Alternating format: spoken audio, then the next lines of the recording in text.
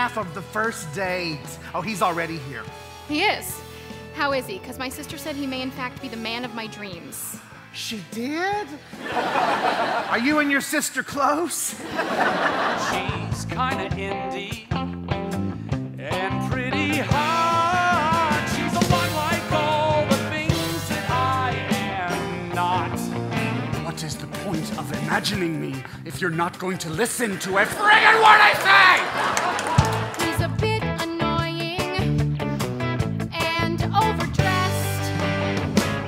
He's got the kind of vibe that says, look at me, I'm stressed. I have a hard time silencing my inner critic.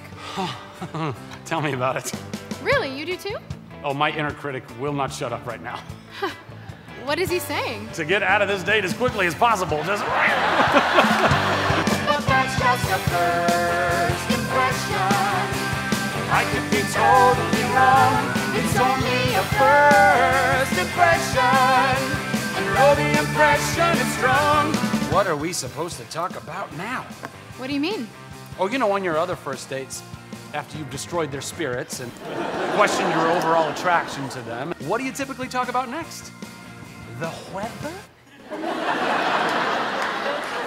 might get to tomorrow if we stand the test of time.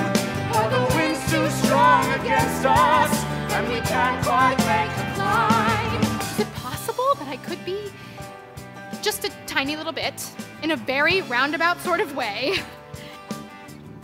into him? This could be the something that will last.